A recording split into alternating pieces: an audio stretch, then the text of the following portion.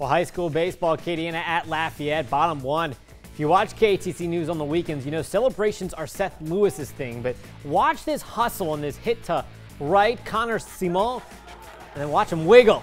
Looks like a worm on a hook. Here, fishy, fishy. Corey Bello, though, here drives him home on a fielder's choice. Lions take a 1-0 lead. Third inning, 2 on for Hunter Tabb as Acadiana swinging big, takes the lead on a 3-run home run, but a 5-run sixth is the difference. Lafayette beats Acadiana tonight 9-5. For the first